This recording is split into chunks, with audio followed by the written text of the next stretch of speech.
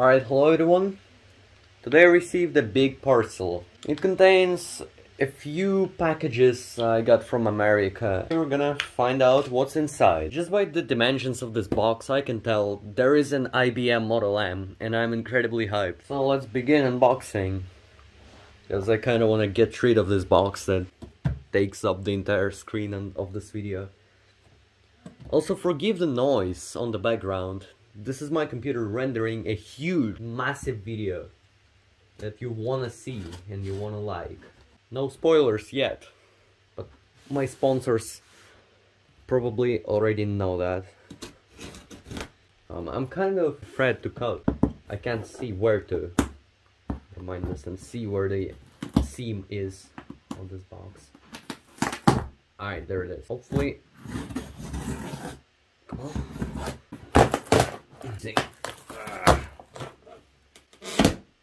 Yay!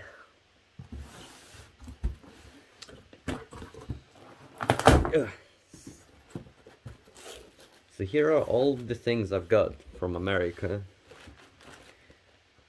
That's for the XP20 video, the second episode. It's a USB 2 to SATA converter. Nice. These things you can pop. Ooh. Look at that bulge. Oh, that's a gift from the shipping company that I use. Look at that.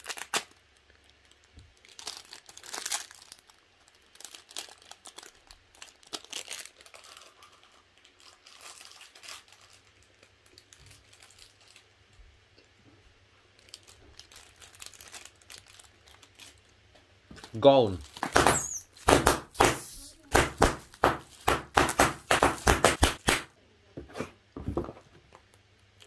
That's the next part, and it's also for the XP20 video. A sealed USB 2 card. Yeah, next, I don't know what this is. Oh, these are PC speakers. My camera ran out of storage, so I had to restart the recording. It's all fine. Here are the PC speakers. 5 pieces. I got them for real cheap. They were just $5. Now I think they're 15. I don't know why. The seller raised the price so much. Like 400%. But it's fine with me. Oh, yeah, by the way, happy Halloween, my friends. It's Spooktober, or whatever you guys like to call it. What is this? Is this some paperwork? Let me check first. Then I have to censor it. Yeah, that's paperwork. About this? That's also paperwork. Nobody needs paperwork. Oh, the final one. Oh yeah, now the meat of this unboxing show. This is the IBM Model M keyboard, unused and sealed in the box. Ooh, you can feel the weight right off the bat. I don't think I can show it through the video. How tough. It's just a piece of sheet metal, basically. A real thick piece of sheet metal.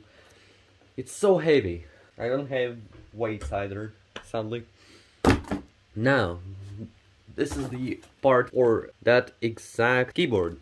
I think it's 7/32 of an inch. Oh yeah, it says it right here.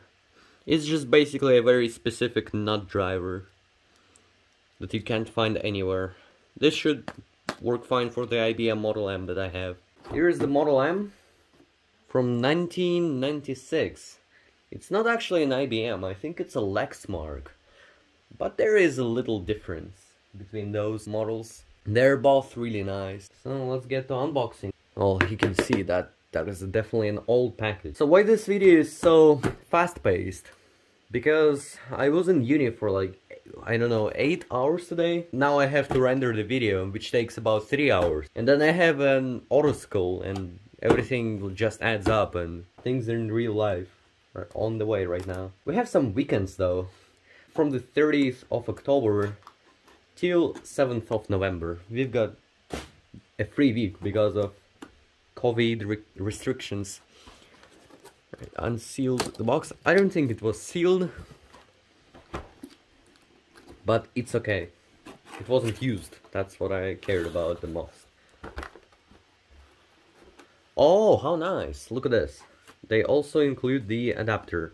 For a second I got a heart attack because I thought they scammed me. I thought it was some Chinese card for a keyboard.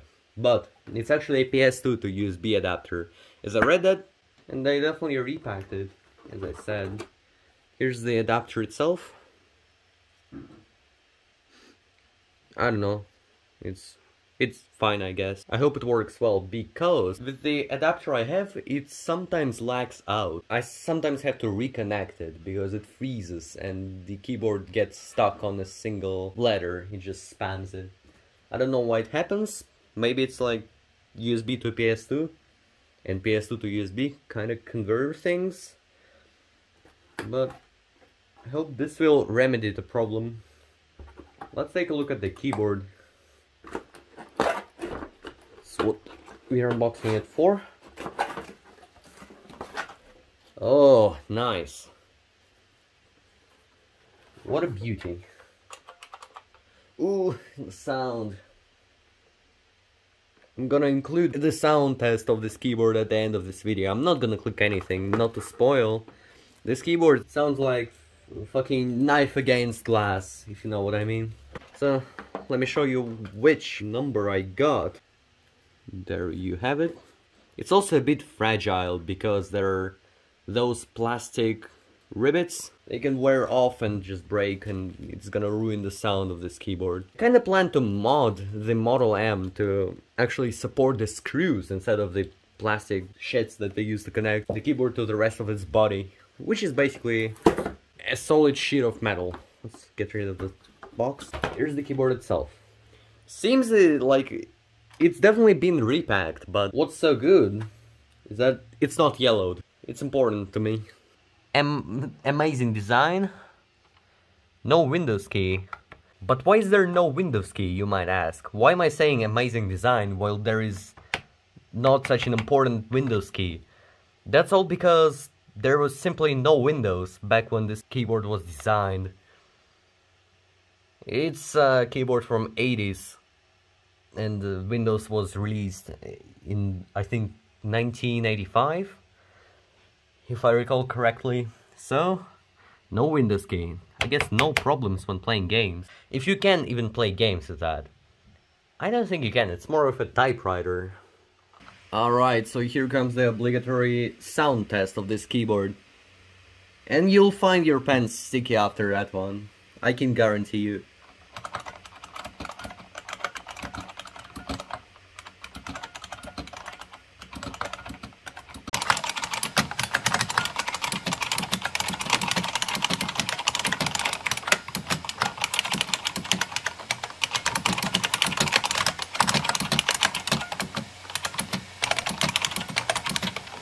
Here's how it sounds, and you should also get yourself a Model M if the wallet allows you to. Amazing to type on. It's so good.